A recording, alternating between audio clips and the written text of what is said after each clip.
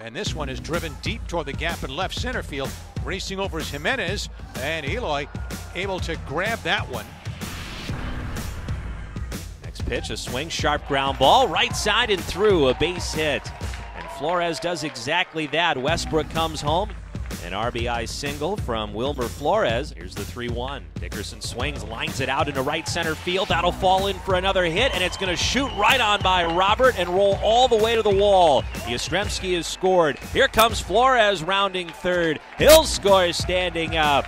It's a double and 2 RBIs for Alex Dickerson. Garacity brings it home. There's a base hit to center field. And around third and headed for the plate is Abreu, and the throw is well off target.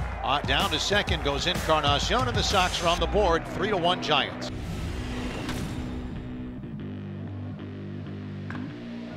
At Belton into right center to the wall on a few bounces.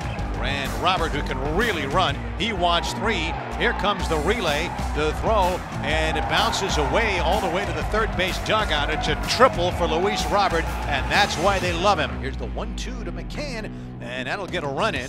On the ground to short, and the throw over to Jacob Gonzalez is in time. And the Giants' lead is sliced to 3-2.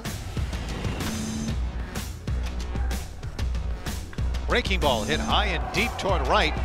Backing up Canario, and it's going to hit near the 380 sign. Ball chase now, and around third is Palka. He's being waved in. Here's the relay, the throw. He is in there. On his way to third base now, and getting back to second is Engel, but Engel just tied it up with a booming double to right center field. Fastball whacked into center, base hit. They're going to wave him in. Here he comes. Here comes the throw, which is off target. He dives and he's in there. And the Sox win this one by a score of 4-3.